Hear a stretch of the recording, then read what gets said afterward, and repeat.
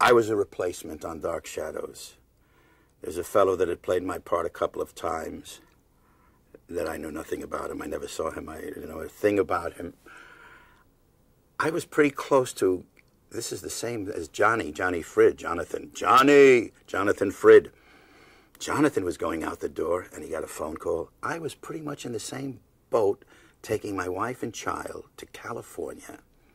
And the phone did ring, and Stark Hesseltine, my agent, said, John, these people want you. This wasn't, I didn't have to read, I didn't have to do anything. They wanted me for the part.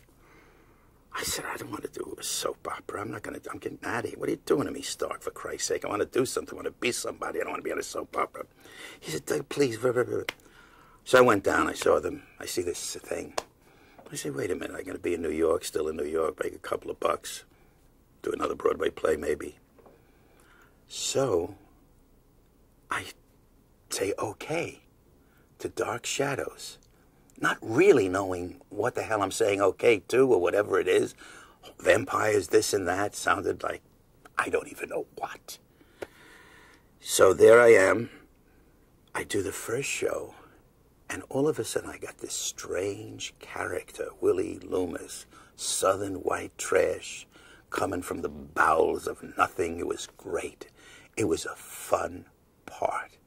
And I did it with this little bit of worthless southern accent, frightened to death half the time, crazed, and one exciting part after another. I mean, something that started off stealing jewels with this wonderful character, Jason. And it was absolutely fun to start with. It was like, what was I doing? What the hell is this really acting? I don't know what I'm doing.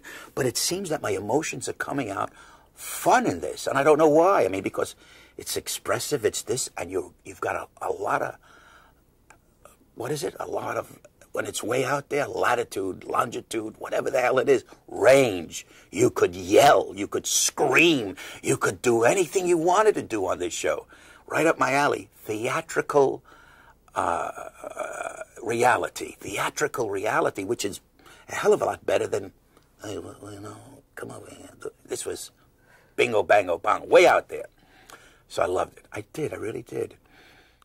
Dan Curtis and I, his wife, my wife, we became great friends. We had supper many, many evenings together. So he got to be a true friend.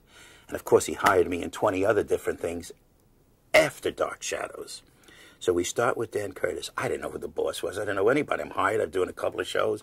So I pass. I could pretty much, as I'm recalling it now, I'm seeing Dan, nice young man at the time, and a nice sweater and great pants, and with a golf club in his hand, and looking cocky as any human being can look, on top of the world, just, you know, whatever. I guess there were other people in this world, but I don't think he noticed them too much.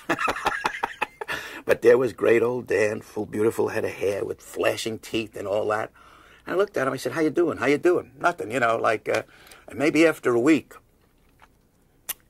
he might have come up to me and said, you know, hey, okay, good, man. You know, so he was right there.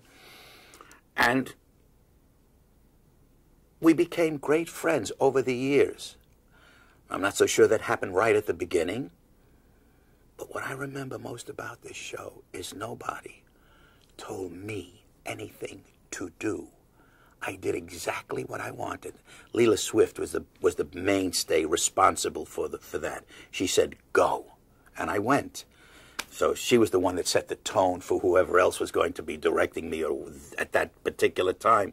So I had a feast of emotion on that show. I wish I could do it again, because I could really do it better now with a little bit of logic, just a drop, which I didn't have at the time. Maybe I still don't have it, I don't know. But it was fun. It was a fun acting performance. It wasn't like doing a part on a soap opera. This was major theater. You could scream, you could yell, you could go into Greek tragedy, you could go into Shakespeare, you could use your voice. I loved it. I really did. Willie Loomis is Barnabas Collins' slave. He's a slave. He has no rights. He has nothing. He is completely under the power of Barnabas Collins. So whatever Willie Loomis was before he met Barnabas doesn't count. It doesn't come into the picture. What does come into the picture is you find out that he has compassion for other human beings and all that. But Willie Loomis is Barnabas Collins' slave, under his spell. Willie Loomis is po white trash, comes from the bowels of the South, hops freight trains, petty thief, steals things. Came in contact with this other character named Jason somewhere down the line, and they had pulled a couple of jobs together. Jason calls Willie on this job and the family jewels of the Collinses to steal them. And Willie's excited. This sounds like big time. So they get together.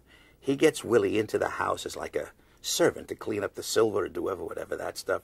Finally, they plan the stealing of the jewels. Willie somehow decides to go ahead and do it by himself. So he goes into the mausoleum, the tomb.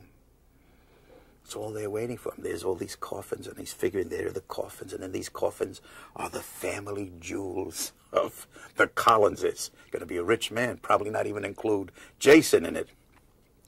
So there he is. Breaks the chains on the coffin. Decides to open it up, and lo and behold, what happens? Blah! A hand comes out. The beginning of the end for Willie Loomis as a human being.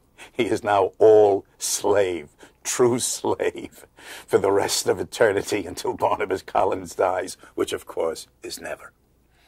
In that time, as we were doing this was 1967, you could not bite another man on the neck. It was not allowed on television. So I was not bitten on the neck by Barnabas Collins. I was bitten on the wrist. And I used to have a bandage around my wrist. But I was infected, of course, with the venomous stuff. Let's call it just stuff that Barnabas put into my system. And I was then infected and therefore became the slave of Barnabas Collins.